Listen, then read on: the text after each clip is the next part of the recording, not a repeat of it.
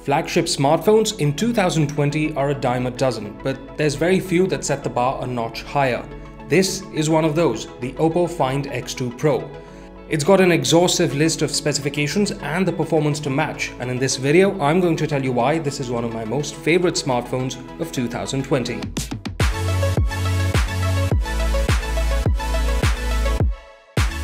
But first, let's quickly unbox the device and see everything it packs in. In this large reviewer's box that I've been sent, there's first a greeting, which when lifted reveals the retail box underneath. Next to it is this carbon fiber phone case along with a reviewer's guide. Let's set that aside and get to the meat of it. The retail box has a really nice reflective pattern on it, and if you look carefully, this is the black ceramic model with 12 GB RAM and 512 GB of storage. Open up the lid and you'll be greeted with a smaller box for the TPU case, manuals and SIM ejector tool. Underneath that, there's the phone itself in all its shiny glory. Lift the paper tray below that and you'll see the charging brick and a container for the earphones. In the container for the earphones, there's the USB Type-C earphones themselves, a USB Type-C charging cable and a few extra ear tips. The charging adapter is a massive 65-watt unit, and I'll talk more about the phone's insane charging speeds later in the video. Now that we've got all that out of the way, let's get into the review. The first thing you'll notice about the Find X2 Pro is its gorgeous 6.7-inch display.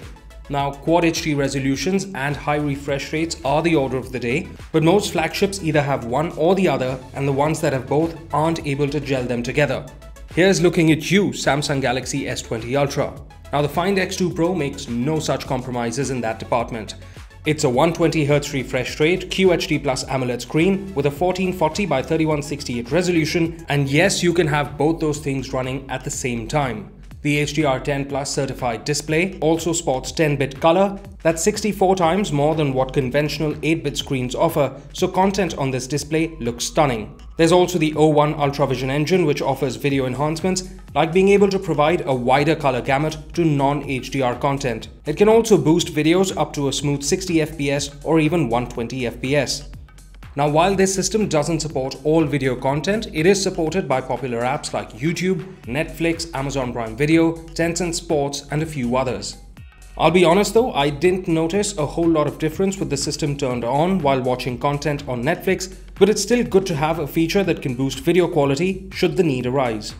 The Find X2 Pro also gets a 240Hz touch sampling rate, so not only will this screen give you the maximum frames while playing games, but also the quickest responses and reaction times. Take all of this into account and it's not hard to see why DisplayMate rated this screen an A+, its highest grade. There's also a natural tone mode that uses sensors to determine the ambient light temperature and changes the color of the screen accordingly.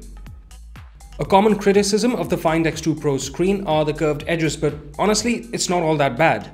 I used the phone with a cover pretty much the entire time, and with that setup, I had virtually no accidental touches. Bezels are quite slim, and along with the selfie camera in a hole punch, it gives the phone a whole lot of screen real estate. Now let's move on to the camera of the OPPO Find X2 Pro.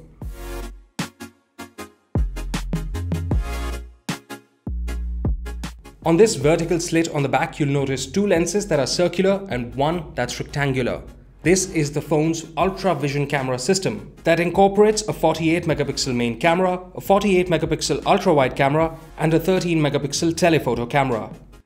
These three put together offer a ton of versatility, and with the powerful hardware, OPPO has done away with the need of a dedicated macro sensor or a dedicated depth sensor. Just get really close to a subject and the camera app automatically engages an ultra macro mode. There's a dedicated night mode and portrait mode and Google Lens as well. The 13 megapixel periscope system offers up to 10x hybrid zoom and can go as high as 60x, although pictures at that range aren't great. I found that pictures taken with both 5x and 10x zoom were very sharp with crisp details and could easily pass off as primary sensor images from a mid-range smartphone.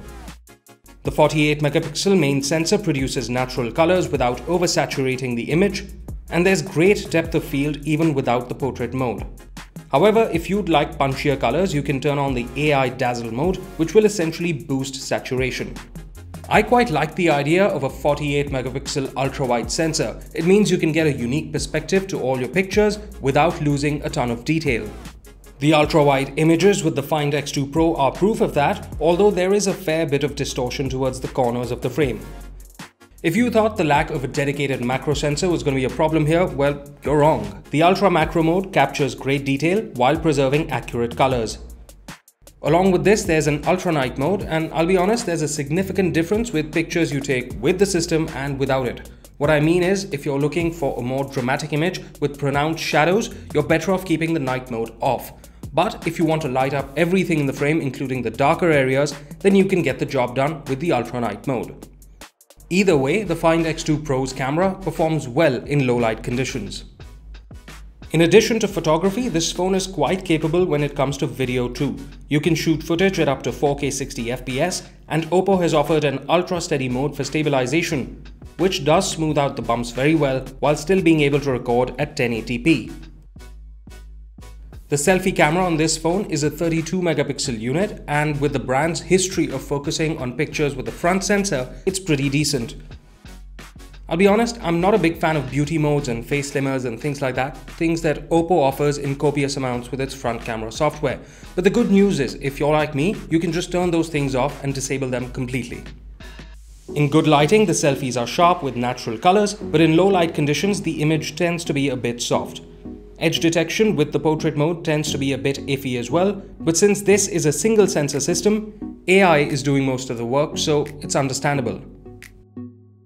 In the performance department, the Find X2 Pro is an absolute beast of a machine. At the top of its spec sheet sits the latest and greatest Snapdragon 865 5G chipset, 12GB of LPDDR5 RAM, and 512GB of UFS 3.0 storage. Gaming performance on this phone is as smooth as it gets, with the highest frame rates possible thanks to that 120Hz refresh rate I spoke of before and the accompanying 240Hz touch sampling rate that makes for lightning fast touch response. This hardware is amplified by the GameSpace app that lets you block incoming notifications and directs all of the phone's horsepower to just the gameplay if you so wish. These are things you usually see on gaming smartphones, and it's good to see OPPO raise the bar for flagships in general.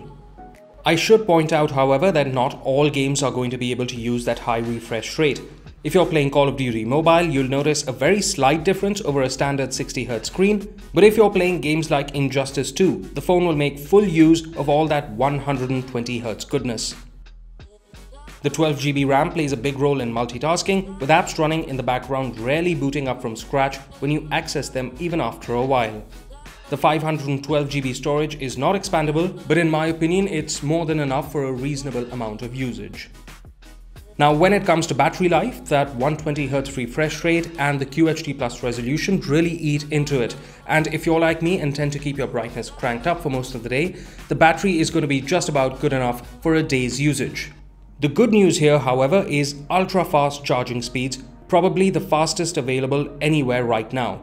With its 4260 mAh of cumulative battery split into two separate cells for faster concurrent SuperVOOC 2.0 charging, the Find X2 Pro goes from 0 to full in under 40 minutes on an average, significantly faster than any competitor.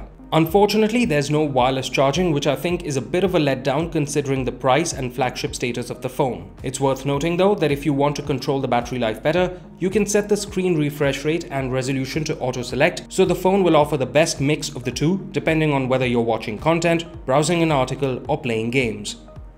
Now, an important part of any smartphone is its operating system, and with ColorOS 7.1, OPPO has shown that they've really come a long way from previous generations. The interface has been cleaned up quite a lot, extra features have been significantly improved, and no longer does this look like an iOS clone.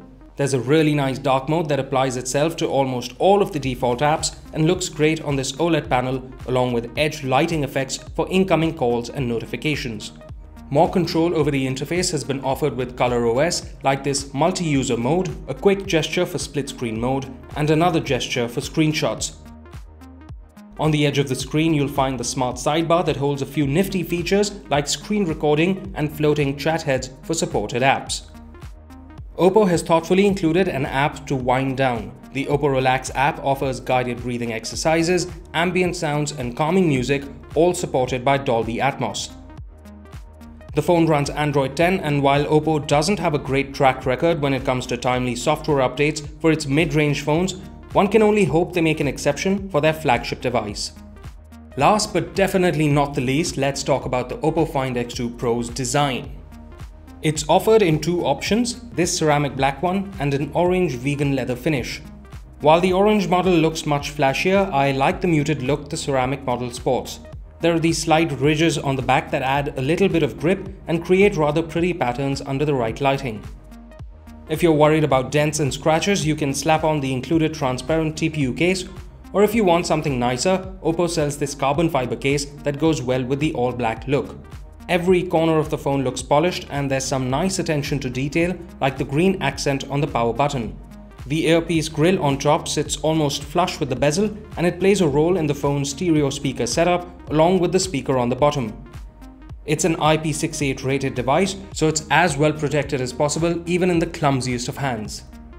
There's a fingerprint scanner underneath the display as well that's really fast and didn't give me a single false reading the entire time I used it. So to sum up, the OPPO Find X2 Pro is a genuine spec monster. Its list of hardware is enough to frighten any competition, and with software that finally backs up the performance, OPPO has shown real growth.